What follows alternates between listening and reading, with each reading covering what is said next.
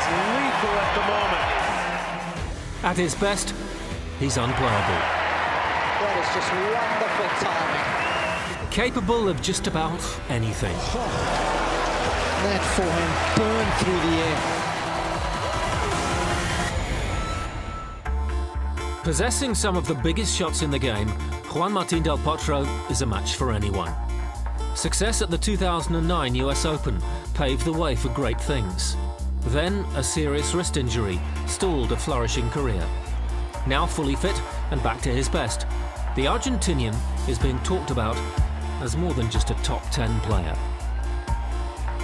If I had to pick one guy that has the most upside, it's Del Potro.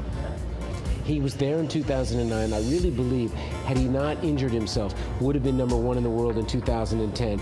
He's now finally starting to get back to that same place he was, and if anybody can make a push, it's him.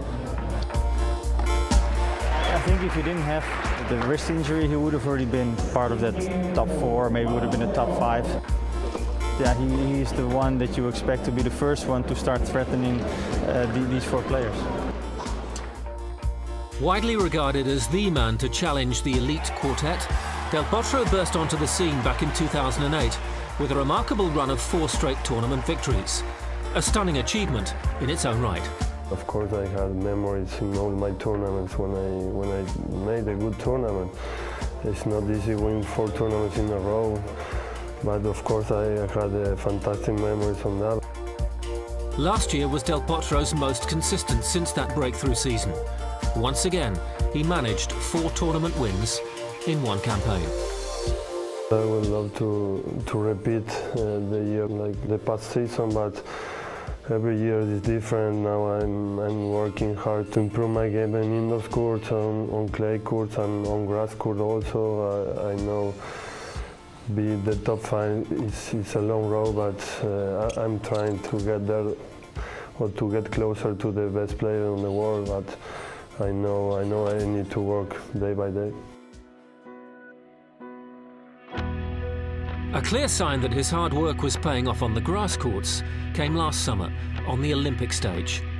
Del Potro collected a bronze medal at the All England Club. It was my second best moment ever on my career, I think, and I was really happy when I got the bronze medal, beating Djokovic in 2 sets. Then when I go back to Argentina, all the country was expecting my arrival with the medal, and my family, my parents, everybody was really happy for me. He's had success on every surface, but that famous 2009 US Open victory came outdoors on the hard courts, where he is now regarded as a man to avoid. He plays kind of far behind the baseline, which is his comfort zone. You know, it gives him time to really wind up for his ground strokes and his big forehand. So maybe the outdoor hard court is really the best surface for Del Potro to show his talent against the big 4. It appears he has every chance of making the big 4 a big 5, but caution remains a key attribute for a player who's endured setbacks.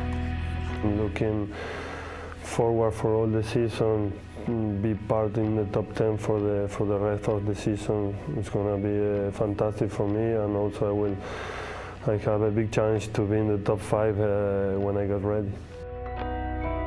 Healthy again, Argentina's finest will be a major player in the US this summer.